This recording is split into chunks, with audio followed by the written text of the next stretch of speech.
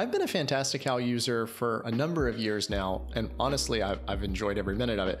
Their recent change to a subscription model, though, has irked me a bit. An app that I paid good money for a few years ago now is effectively littered with ads for features that I don't have.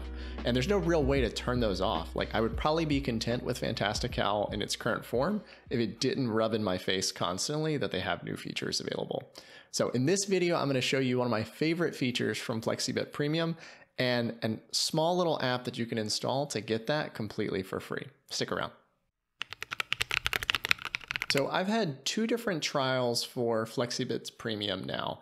And the one feature that stuck out to me in both of those scenarios is the ability to have your calendar up on the menu bar and then be able to one click from there to launch your next Zoom meeting. That was probably the only feature that I really cared about. And once my trial ended, that was the feature I found myself still wanting, with all the rest of the stuff kind of being unnecessary. Then I stumbled upon MeetingBar. Let me pull that up on screen.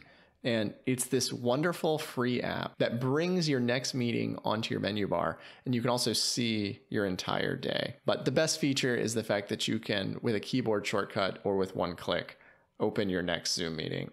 It also works for some other conferencing tools, but Zoom's the one that I use primarily. Anyway, let me pull this up and I'll walk you through how I use it.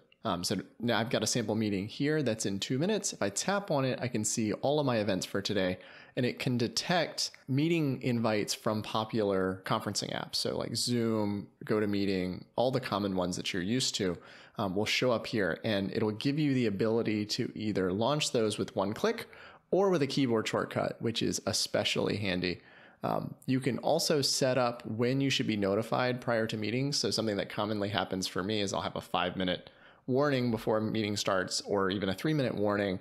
And then that gives me just enough time to get distracted into some other project. And then I'll find myself 5 minutes late for my next meeting. So within MeetingBar, you can set that you want to be notified via notification a few minutes prior to the meeting. So I like to have it at 1 minute. So it gives me that reminder of, oh man, you do need to go join this meeting. Don't forget. But my favorite feature is this join next meeting. So I can hit hyper B for me. So I have that bound to cap lock and then I press B. So it will look at my calendar and grab the conference link for my next session, and it'll launch that in the browser and take me there, which is fantastic. That was my favorite feature from Flexibits Premium is I could one click from here to go to my next meeting. Now I don't even have to do that. I can just press a keyboard shortcut and I launch my next meeting. It is so wonderful. It's also completely free, and it's written by this gentleman out of the Ukraine. Let me pull that up. So Andriy wrote this app, and it's completely free. Do support him. He's got some patronage options under in-app purchases, but this is one of the best apps I've used in quite some time. So go check it out. I've really been enjoying MeetingBar over the last couple of weeks. Would love to know down in the comments what apps you've stumbled upon that have made a big difference in your life. Anyway, thanks. Have a great day. Hey guys, before you go, if you enjoyed the video, please tap the like button.